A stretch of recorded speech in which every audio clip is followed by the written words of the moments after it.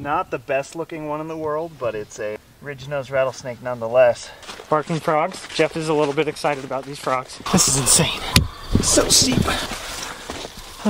Okay, so they stopped calling, so we have to turn off our lights and listen. Oh, there's one below us. There's one right here. Yes, 100%. You got it? 1,200-foot elevation straight up. Yeah, for this moment right now. Oh my gosh.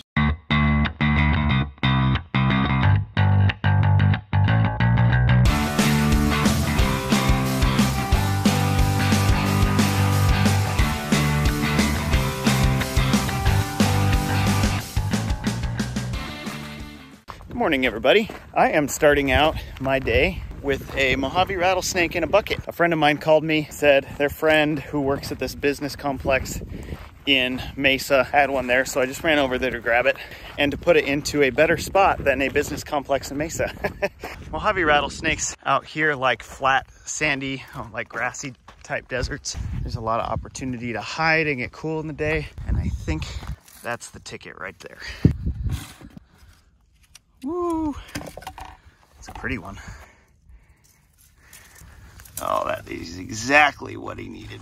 Nice deep hole for it to spend the day in. So a lot of our viewers really like watching those rattlesnake relocation videos that we do once in a while. If you like those kinds of things, our friend Brian with Rattlesnake Solutions is starting a channel and is doing some great work with relocation videos on YouTube. I'm actually doing a couple relocations there, so if you're interested in that kind of thing and you want to watch a lot of relocations and rattlesnakes being removed from precarious places like houses and backyards and garages and businesses and things like that, you'll really like it. So subscribe to their channel and you'll see Brian and me and Marissa and Nick and a couple other guys over at Rattlesnake Solutions doing some great work. Well, I'm gonna get back to it and finish up work for the day because I'm meeting up with Berk. It has been a long time since we've herped together, like a long time. Our schedules never align or anything like that. But I'm gonna go herping with him tonight and hopefully we can get some cool stuff on video.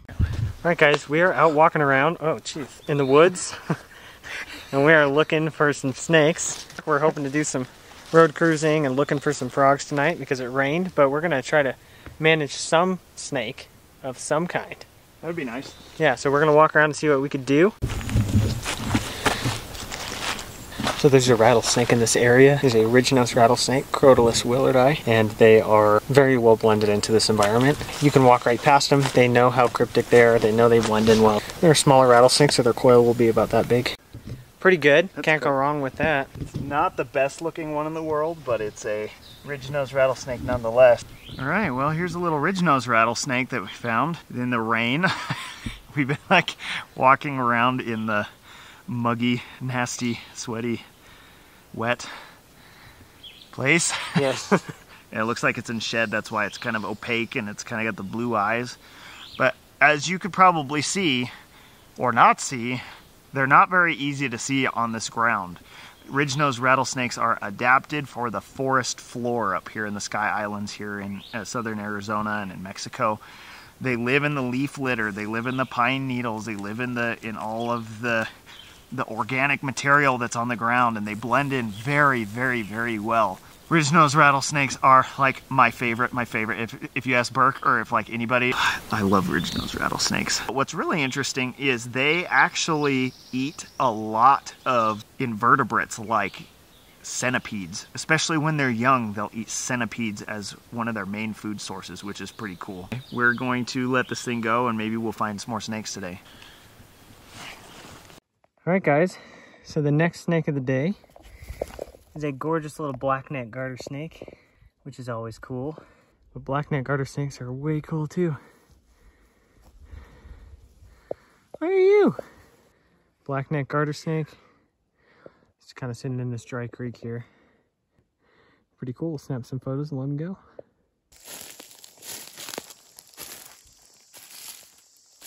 I drove to a completely different mountain range, got 2.5 hours away, and it is currently raining. I then opened my bag, my camera bag, and then I realized my camera wasn't in the bag. So I know where I put it, where I know the last time I was photographing a snake. So now I have to drive back, I have to hike out there, and I have to find my camera. So, kerblooey.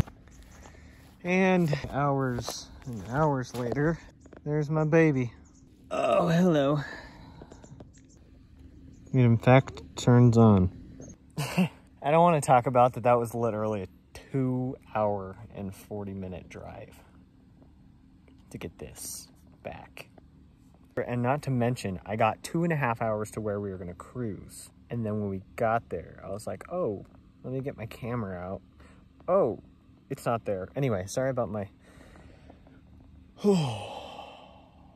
Anyway, I got it. Life is good. What are we going for, Jeff? Barking frogs. Barking frogs. Jeff is a little bit excited about these frogs. It's just so fun to see you all excited. I am so excited. This is what we came for. We got a long ways to go. These are my lifer barking frogs. You can hear them from a long ways away. So we got a lot of hiking to do up this mountain, but we're gonna make it happen and find some crowcaster. Let's do it.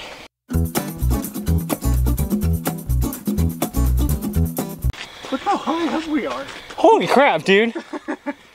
What?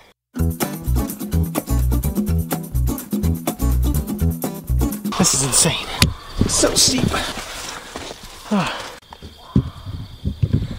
Oh gosh. Whoa. Top of that and listen. Yeah.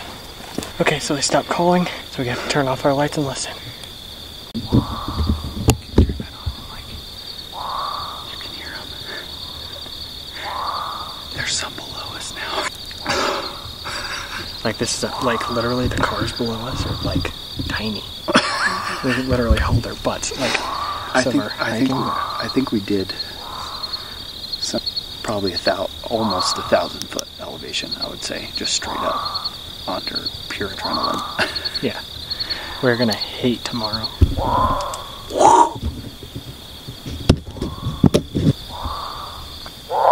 Oh, there's one below us. There's one right here. Yes, 100%. You got it? Alright guys, right here is my lifer, crowcaster, the barking tree frog. And they're huge. Like 1,200 foot elevation straight up. Yeah, for this moment right now. As it gets away. Yeah, it'd be a funny moment. Oh, there we go. Hello, little crowcaster. Oh my gosh. That is a cool frog. Look at his feet. Oh Look my at his feet. gosh. Look at his feet. Look at that. Could probably zoom up on it. Feet adapted for climbing on the rough, rocky surfaces. Yeah. What a cool little frog. It's all puffing out. Like, Yeah, don't eat me. And look at how he's blended in like that. That is the coolest frog, dude. I am so stoked about this frog, dude. This is my first one ever. And there goes another one calling down there. Cliff-dwelling tree frogs that, I mean, you would think that you get them calling next to ponds or something like that, but these guys are way up in the rocks. You know how in the tropics, how tree frogs are way up in the canopy? These guys are way up on the cliffs. And we literally hauled our butts. We parked our car, and literally we're looking at the road just go by, and those cars are tiny. We hauled butt, the adrenaline got us going, and we are now sitting in front of these magnificent barking tree frogs. And thanks to Jeff's amazing call, as you heard many times. Sounds like he's choking on a Cheerio or something. They're not barking frogs, they're choking Cheerio. They're choking Cheerio frogs. As you saw, he was just perched up right there perfectly. Just like that. Sitting there in this perfect little habitat with his little mossy bed and his rock waiting for a lady. We're going to snap some pictures of this guy. I hope you guys enjoyed this as much as we did. But yeah, we're going to keep getting some pictures. And alright, let's get some pictures. We're going to let this guy go right where he was calling. But I know he wants to go back where he was. There you go. Let's do that. He's tucking way into that crack. See ya, dude. That's awesome. Sweet. Heck yeah. Now we have to scale down a mountain without adrenaline. And I mean, when I say down a mountain, I mean... That was quite the haul up. Well, that was a successful trip and quite a haul. Like a big, really tall. Yeah, I think our elevation gain on foot was about 1,000 feet. Up. Straight up. I don't know how we booked it up there like we did, but adrenaline is a beautiful thing. Gonna go get some caffeine before we head out. Caffeine. Well, we're gonna hit the road. Thank you so much for watching. We'll see you next time. See ya. Bye! Just when we thought it was over. Hello, darling. You are doing just fine with your fat self. He's got some nice little oranges on him. Yeah, he's really cool. Kind of got a broken rattle. Goodbye, my friend. Yeah, you go. Stay off the road.